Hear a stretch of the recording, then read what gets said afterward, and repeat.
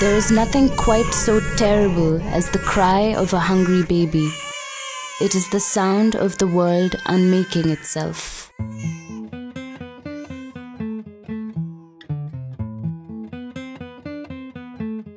"5 minutes after my baby was born, he was nestled against my breast, suckling.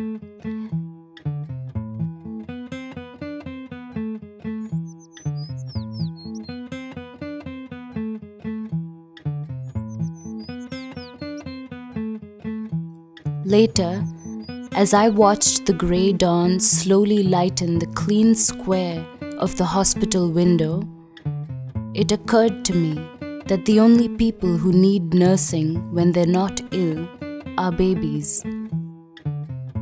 Anita Roy.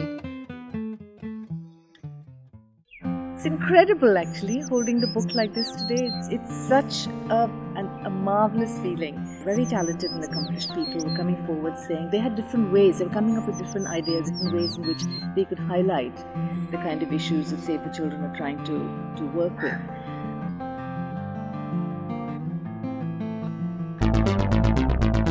The title of that last film reminds me that two words were in common currency in the 80s Hindi cinema: doodh and khoon, milk and blood.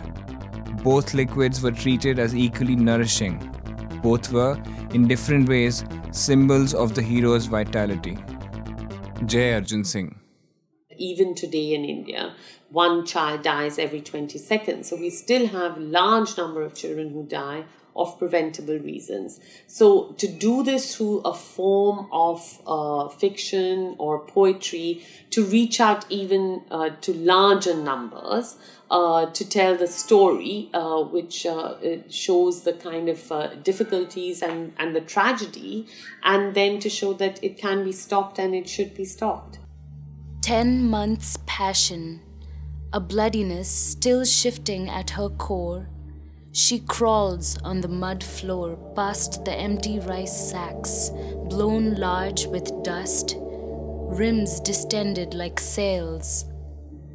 Her skin scrapes a tin bowl with water from the stream.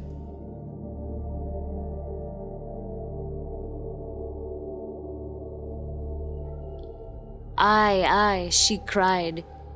They stuffed her mouth with rags and pulled her from the wooden bed and thrust her to the broken floor." Meena Alexander. This is not the cry of a beginning or a river buried in the bowels of the earth.